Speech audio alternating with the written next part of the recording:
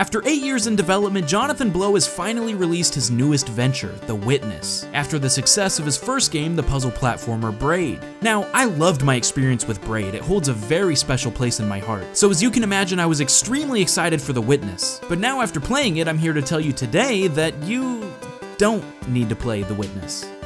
If you've watched the mini trailers for this game over the years, you've seen that you walk around this beautiful deserted island solving line puzzles. Yeah, you know, they kind of look like those mazes you did as a kid where it helps if you go backward from the finish to figure them out, which I thought, cool, that sounds fun, but I'm sure there's much more to it than that. I mean, it's just a trailer, they don't want to spoil other things that happen, right? Well, no, turns out the trailer only showed this because that's pretty much all there is to it. You walk and you solve line puzzles, and then you walk some more and you solve different line puzzles, and then you guessed it. Now, don't get me wrong, if you love puzzles, this game is actually right up your alley because there's a ton of these things to solve. But I think it made me reflect on myself and made me realize that I'm not much of a puzzle guy.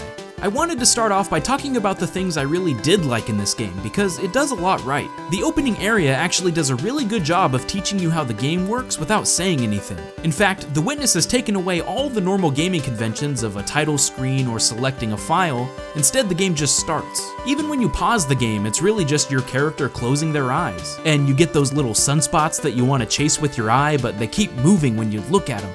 Anyway, you start by learning that you're supposed to draw your line to the goal, and when you do, it will light up a power line to the next board. And eventually, these screens open up new panels to progress in the game. Like I said, this part is great, and it fluidly taught me the basics without breaking any immersion. When you leave the first area, the whole game opens up. You can go wherever you like and complete puzzles in any order. The island is absolutely stunning to look at, and I had the most fun just exploring what it had to offer. As you walk around, you'll discover these people that have been turned into stone, and this is where things start to get interesting. What I became most captivated with was the mystery of the whole island. Why did these people turn out this way? What happened here? How did I get here? And I spent most of the game trying to figure these questions out. There's obvious remnants of people living here, and recently, I found myself finding new breadcrumbs quite often in the beginning and going, oh snap, what is this? But within these observations lies my two biggest problems with the game: learning the puzzles and a lack of any reward for solving said puzzles. Everything interesting in The Witness, the scenery, the mystery, the hidden clues, all of it takes a back seat to puzzles. Which is fine, it is a puzzle game after all, but the emphasis was a little too strong for my taste. There's 500 some odd puzzles in this game, and the majority of your time spent will be looking at these screens solving them, or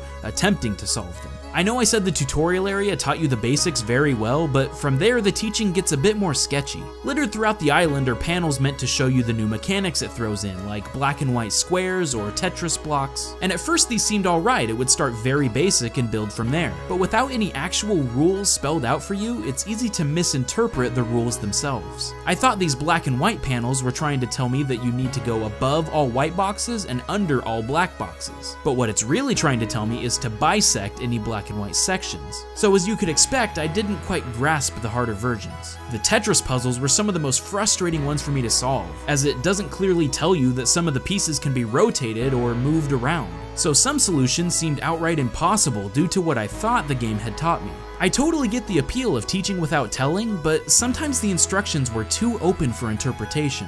You have the freedom to leave and do a different puzzle if you get frustrated, but that doesn't help if you don't know how to solve any of the puzzles. This wasn't my biggest gripe, however. By far, my worst problem was the lack of any tangible reward for solving these puzzles. 90% of the time, when you spend 20 minutes on a series of difficult screens and finally solve them, the reward is more puzzles, and these ones are even harder. If you're the kind of person where the accomplishment comes from solving the puzzle itself, this is probably fine. But if the puzzles aren't fun in the first place for the player, this is adding insult to injury. Solving each problem doesn't leave me with satisfaction, and normally just causes me to say, oh, okay, because half the time I just messed around until I got it randomly anyway. It made me feel dumb, and that's a crappy feeling when the game repeats this over and over again. Sometimes it'll reward you with literally nothing, as some of these puzzles are just meant to teach you the mechanics. And sometimes it'll open up a room with random stuff scattered about and clues about the island. I put that in major air quotes because it really is just emptiness disguised as gratification. I'll look for any sort of help or guidance in the rest of my journey, but no, it's just more statues. It pulls a Lost and will answer my question, but in the process leave me with more questions. Even worse are these little audio logs you'll find scattered around the island. island. The first time I found one, I was so intrigued. Maybe this'll help me with the puzzles I've been struggling with so far. Give me some sort of clue or help, please. No, instead it's just a pretentious quote from literature or Albert Einstein. A shipowner was about to send to sea an emigrant ship.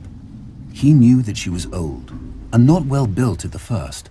The game is teasing me. Just when you think you've made some headway or can piece something together, it leaves you with sugar-coated nothingness that leaves you feeling unsatisfied. Now, don't get me wrong, I feel like I have to re-emphasize. If you like puzzle games, I bet you'll really enjoy it. Of course, eventually some puzzles do activate these lasers, which is the main goal of the game. You need to unlock 7 of them to reach the ending, which is not all of them, by the way. Unlike most other puzzle games where once you know the solution, the game kinda becomes meaningless, The Witness actually has a lot of replayability because you can tackle areas you never even finished in future playthroughs. And there's such a large number of sheer puzzles that even if you know the correct way to solve each one, you won't remember every single solution, so it wouldn't be repetitive after just one playthrough. Not to mention that there actually is more stuff to solve than regular puzzles on screens, but that was such a big revelation for me that I won't spoil it for you, because it ended up being my favorite part of the game. Let's just say that puzzles end up being on more than just computer monitors. I was just discouraged because the parts I wanted to see more of were sorely lacking. Even when you finish the game, you're still left with as many questions as you started with, which was disappointing.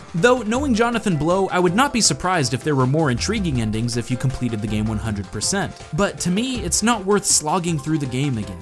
So I guess what I'm trying to say is, if you're expecting this game to have more than puzzles, don't. There's no denying that Jonathan Blow is a genius when it comes to this stuff. He did things with puzzles I would have never dreamed of. I had to look up the solutions to get to the end, and in the process realized there's no way I would have finished if I didn't. In the final sections of the game, I found myself saying over and over again, come on, seriously? How would I ever solve that? There's even some puzzles that you can't solve with a guide, which props to him for thinking of every contingency. The puzzles I did enjoy the most were the ones where there are clues in the environment around you to solve. I felt like I had all the pieces in order to succeed, but it could have done a better job of preparing you for the rest of them.